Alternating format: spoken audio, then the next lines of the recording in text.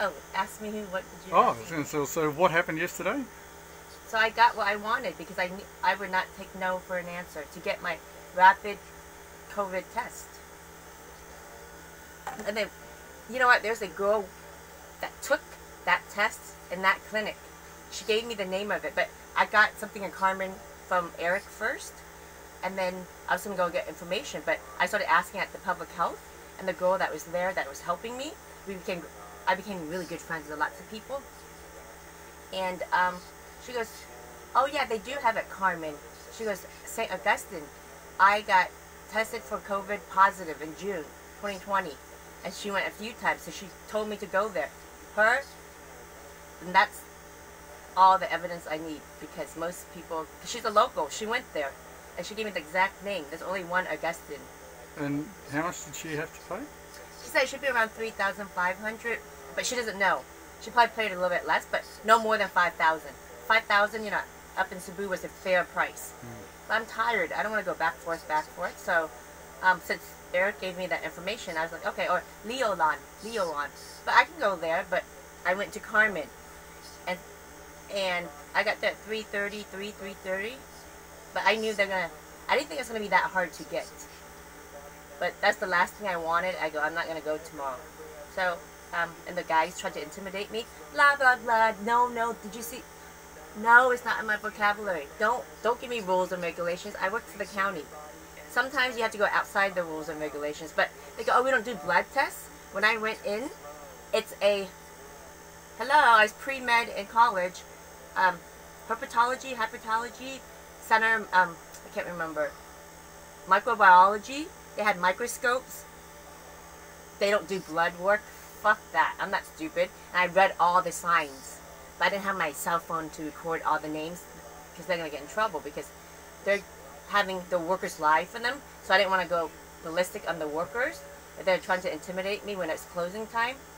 Well, that's nice. Oh, you know what? And the bathroom was filthy. The water didn't work.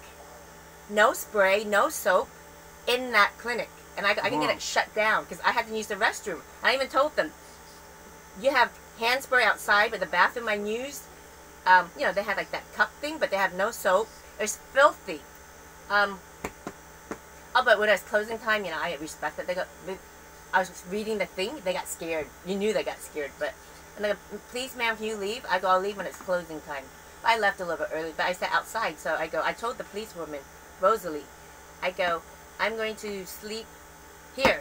And she goes, why do you have to sleep here? She goes, she tried to make me go back to the boat. And I go, if you want to arrest me, just let me know. I'm not doing anything illegal. And she goes, we don't want to arrest you. I go, I'll sleep in jail. Just release me the next morning. So nobody wanted to arrest me. But anyways, when I came back, they incensed me because they're trying to close, the 4 guys. No, sweet guys, but like, don't intimidate me. They're like, you have to leave. I'm like, no. I go, are you going to forcefully? They go, this is private property. And I go, you're forcefully going to eject me? You can. And I looked at them. I had that look. I'm going to attack them. I go, if you touch me, yeah, I got a little bit angry. I'm going to attack you. No, ma'am, no, ma'am. So they all, you know, got outside the gate. I would. Like, hello. Even the cops said legally it's private property, but it wasn't locked. It wasn't locked when they let me in. Later when I came back in, the door was open. So, yeah, I did jump the gate. But then I looked, and the gate wasn't even closed. It wasn't locked. I just didn't notice. So anyways, I need to calm down. I need to relax. But V for Vietnam and victory. So where's the police escort come from? Oh, I got 2 police escorts. So when you said they're going to escort you to the airport. Oh, well, Ken said that it's either going to be police, the ambulance, or some government. I go, yeah, if it's free, I'm not paying for it. Because they want to make sure I get to the airport. So I go, yeah. And then later Sherry and Pete goes, we want to go. Free. So we're all going to get a free ride. Is that Sunday or Saturday? Saturday. I want to leave. But then I hope they let people sleep at the airport. I don't know how that works. I need to talk to the Turkish Airlines people. Because when I booked my ticket, so people go, because Turkey is only a layover for me. I was supposed to go to Miami, but that's a long story. But I could just pretend I missed the thing and then go. I have my visa. It's been approved. I have couch surfing all set up. And even the guys go, if you want to stay here. So, what time tomorrow? Have you booked the police, or do they? No, that's why we didn't. Yeah, how do they know when you're going to leave? Oh, we were talking about it. They're in contact with Sherry. So hopefully I asked Cece, I go, I'm not really sure who's going to show up and what, but to make sure, I go, if they don't, can you take me to the airport? Or, I have too much stuff to take the bus. But he made me, that's one of the provisions for me leaving the clinic, is that I'd get my test, and he had provisions for me. And he goes, take it at the hospital. I go, no fucking way. I don't be exposed in the hospital. I go, I'm not going to the hospital. I go, you take your stuff here, you give it to me. It took 5 minutes for him to prick my hand. Yeah. 15 minutes to tell me I'm negative. And then he even goes, obviously you're negative, because I have so much energy. So CC's the backup transport? Yes, and if not, I can call John Ray. But no, you've got to get him the minimum the day before. Don't worry, things happen. And worst comes to worst, I can hitchhike. I'm sure someone will with all that luggage? Catch a bus. Well, anyways, I'm not gonna make plans. I'm gonna worry about the present.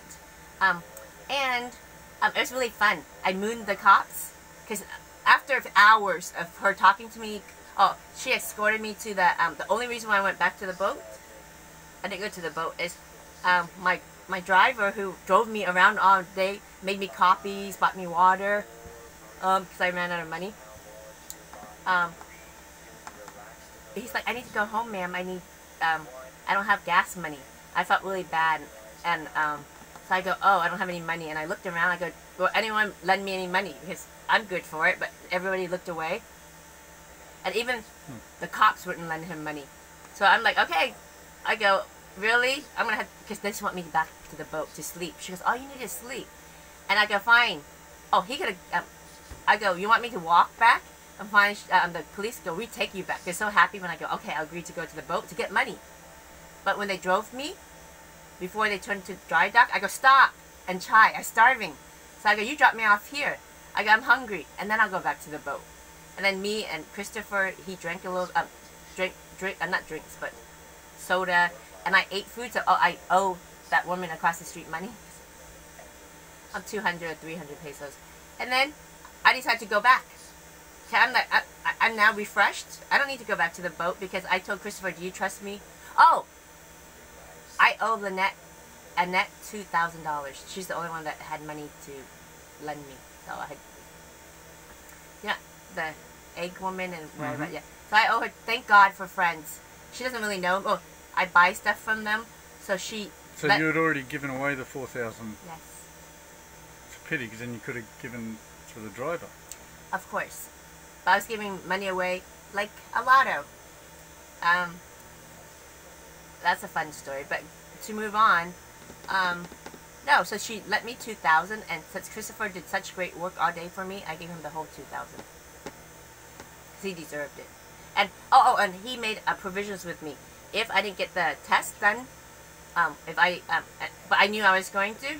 I go, come back here for me tomorrow because I'm gonna sleep here, and we go to Leolan. So that's why I paid him if I did that. So now we don't have to go. And he was highly compensated because he trusted me. But he looked really worried a lot. It looked like he had tears in his eyes. But I go, Christopher, do you trust me? And he goes, I do. So, but most people don't see people acting all crazy like this. And I wasn't even that crazy. I didn't even raise my voice that much. It was just like, blah, blah, blah, blah, blah. It's like, no more negotiations. I'm done. Even Pete goes, he didn't think it was going to happen. I was going to take my clothes off hours before, but they kept saying, and when I got back, they said something to me, and I go, they're trying to, like, intimidate me or blah, blah, blah. And I go, you know what? I'm going to call the cops. I'm going to report this place. And I didn't have battery life, so I go, someone call the cops for me. Even Rosalie gave me the phone number. I go, someone call the cops for me. They would not. They looked away. I go, you call the cops. I'm asking you to. I go outside the streets. I go, someone please help me. I need you to call the cops. Not that nothing's going on. I just need the cops to mediate. Because I was going to beat those guys up if they kept going, like, don't talk shit to me. They weren't really talking shit, but just like, rules and regulations, ma'am. Hello, I work for the county. Rules and regulations, the California bureaucracy in the system. I know how they tried to make you crazy.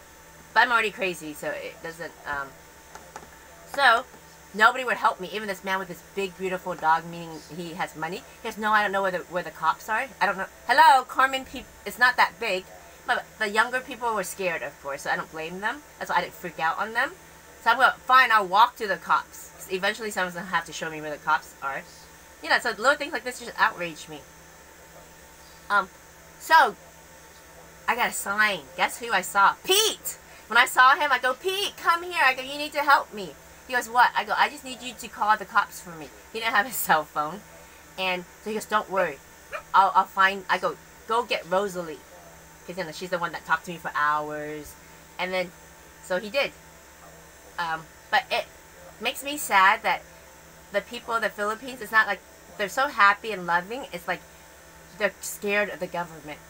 Oh my gosh, and they, someone threatened Christopher, something about his family. He goes, I don't want to be arrested, Christine, on the way back. And I go, who said that to you? But he didn't say. I go, you know what, Christopher, I will not let you get arrested. And you know that's true, Paul. Alright, wonderful. Oh, okay, so that's a little bit of what happened.